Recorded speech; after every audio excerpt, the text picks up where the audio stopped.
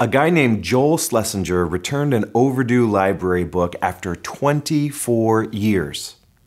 Now, the maximum fine is $15, but he knew his hometown library was dealing with a budget crunch. After calculating his fine of 10 cents per day over 24 years, he drove 400 miles and paid a fine of $2,190. Obviously, people asked him about this over and above act of generosity, and he said, "I hope they can do some good things with it.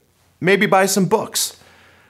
Jesus talked about money and generosity a lot. Scholars calculate that almost 1 out of every 4 of Jesus' teachings that we have in the scripture dealt with money, greed, or generosity. Our hearts are connected to stuff, and when we're generous, we take a step towards true freedom. In a world that tells us we need to acquire more and get more stuff to be secure, let's resolve to be generous with whatever it is that we have.